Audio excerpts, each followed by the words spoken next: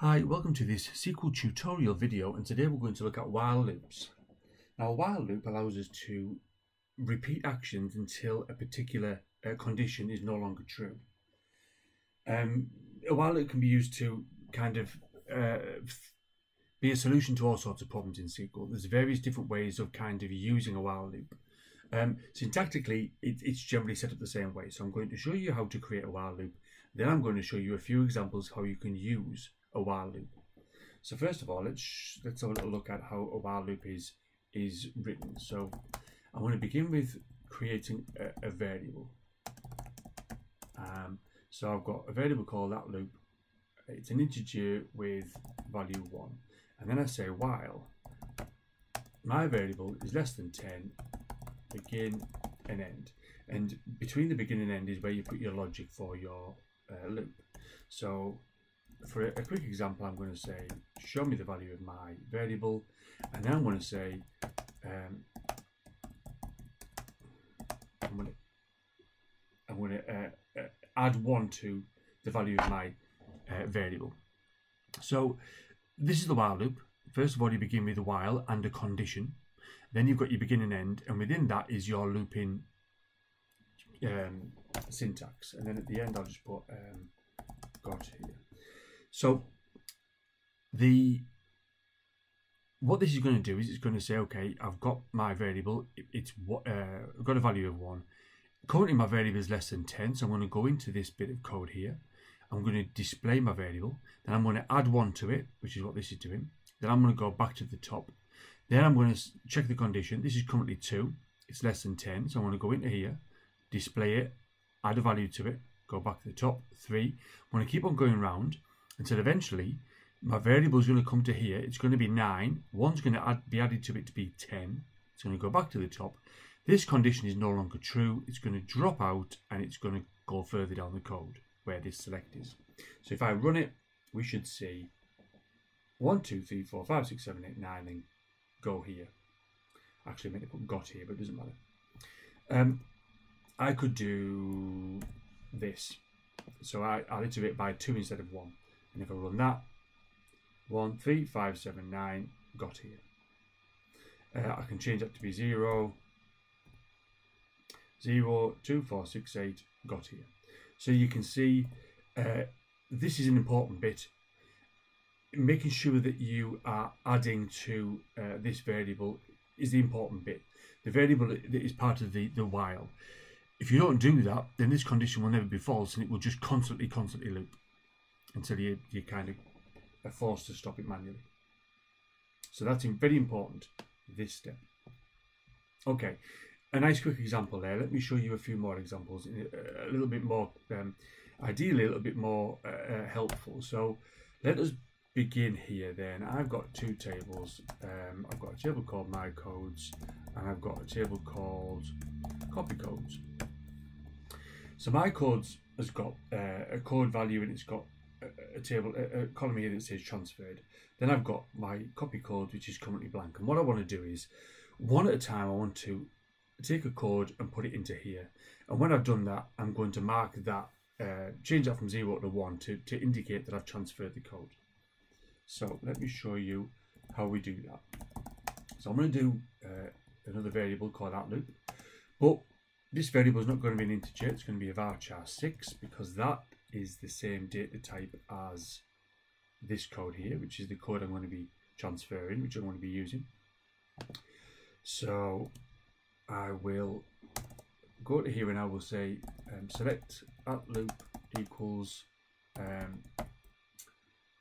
now hold on a second, let me just quickly do from my codes. Obviously I can't put star there, so I'm going to put max code num from my codes where transferred equals 0. And now I'm going to say while at loop is not null, begin end. Select you are here. So now within this here, I'm going to say insert into copy codes values out loop. Then I'm going to say update my codes set transferred equals 1 where code num equals out loop.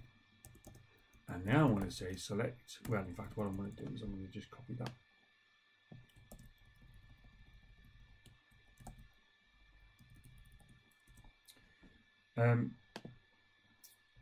So in fact I won't do that. I'll say at the end we'll just display the values in both the tables. And actually what I want to do, just because I'm going to run this a couple of times, so what this is going to do is it's going to declare a variable. It's going to assign that variable a value to say show me everything, show me the max code which has got a transferred of 0. Then it's going to say, okay, if this value is not null, i.e. it has a code in there, then insert the code into copy codes, update that code now so that the transferred equals 1, and then give me the next max code where the transferred is 0. And it should go through 7 times and eventually copy all the codes into here. So let's just run it. I'll highlight that. Let's just run this. So you can see there's the information from our my codes and there's the information from the copy codes. Now, because I've got max, the max code for each time is this. Then when that's assigned a 0, it's this. Sorry, a 1, it's this. So it's gone in this order, sort of largest to smallest. So we can change that. So let me just delete that. And also I'm just going to update my codes and set transferred equals 0. So that we're refreshing the data back to how it was at the beginning. Okay. So instead of max, I'm going to say min. I'm going to run it again. And you can see now, oh sorry, I've run those top 2 codes there at the same time. So, but you can see now, if we look down here, the codes have been added smallest to largest because I've just changed the max to a min. Okay, so that's an example there using a var chart. So let us now think about maybe using dates. So I'm going to declare my date, which is a date. I'm going to say it equals the 1st of April 2021, and I'm going to say while my date is less than 10th of April, and then I'll put begin and end. And in here, so this is quite simple, this one, I'm going to do it my date.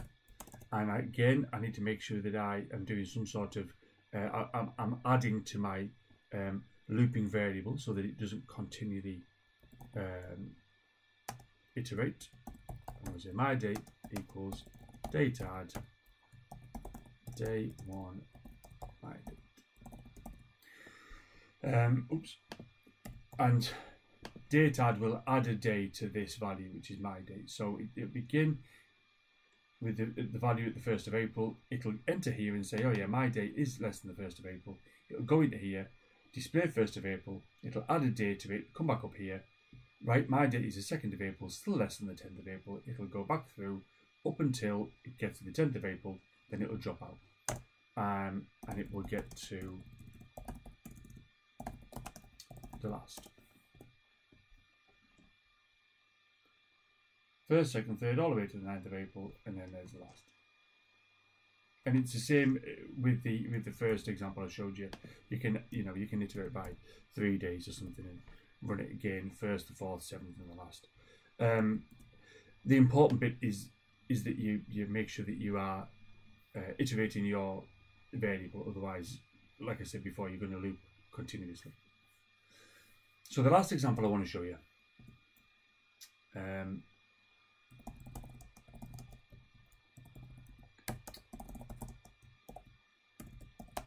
I've got another table that I've created for this video. Type. And it's got a row value and 5 date values. So I'm going to say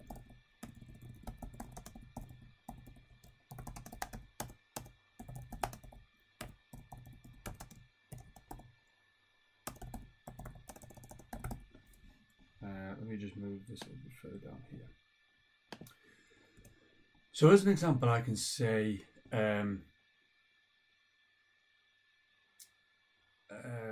insert into loop dates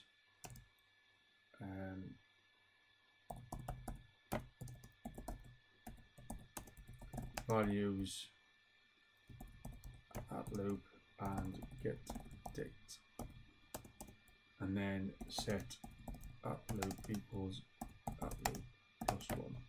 So what this should do is it should iterate through here 5 times, and it should add 5 rows, and in the date 1 column it should add the current date time. So if I run that, and at the end I'll just do a select star from loop dates. So I'm going to get rid of that. So if I run that, you can see that it has added I mean, it ran like that, so there's no difference, but it has ran 5 different loops, and you can see for each loop it's added that, and it's added this date time. And there it is, but it's just so quick that there's no kind of difference between these here, because it's running so quickly. However, what I want to do is I want to show you a couple of things here to do with while loops. So I'm going to say if at loop equals 1, insert into loop dates the row date 1 values at loop and get date. And I'm also now going to copy that. And I'm just going to change this to say if that's 2, if it's 3, if it's 4, and if it's 5. And here 2, 3, 4, 5. Now I'm going to run this, and we see we've got the 5 different rows, but each row now the date is going into a particular column. So that's fine, so you can do your if statement in here. But what I want to show you though, let's look at a couple of things here actually. Let's just do this. Or at loop equals 4. So if I run this, we've now got a 6th row. So what this is doing here is it's saying, let's just chug all the way down here. If I loop is 1, put a value in here. Is it 1 here? No, it's not. Is it 1 here? No, it's not. But when it comes to 2, it gets to here and it adds a value in here. When it gets to 3, it adds a value in here and then it carries on.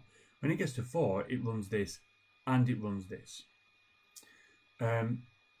So it's inserted this row twice because of the if statements. So now if I say begin and end, and what I want to say here is I'm going to say break.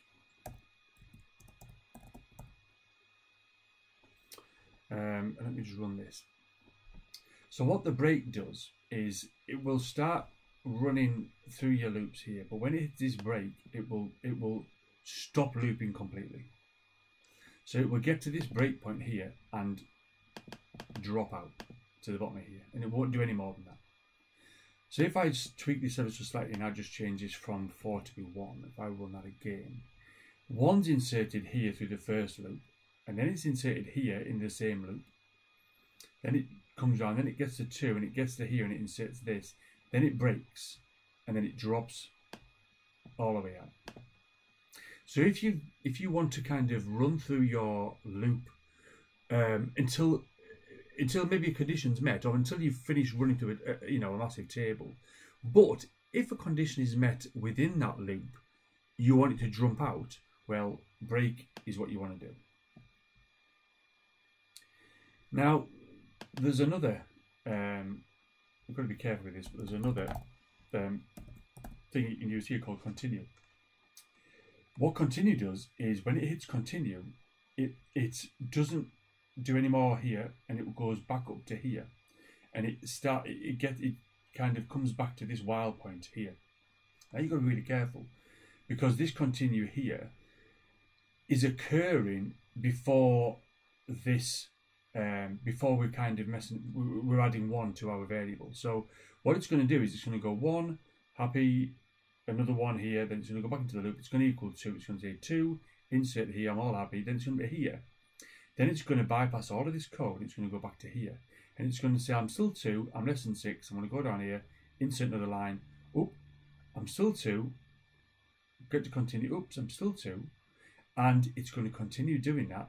Well, it'll never stop.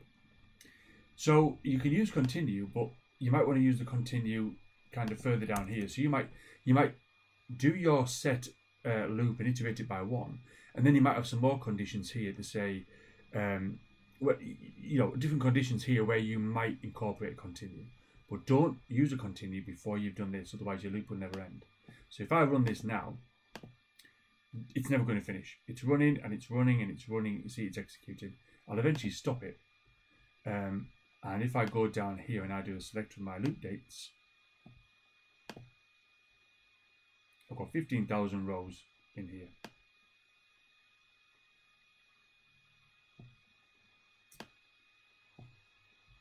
That's the end of this video.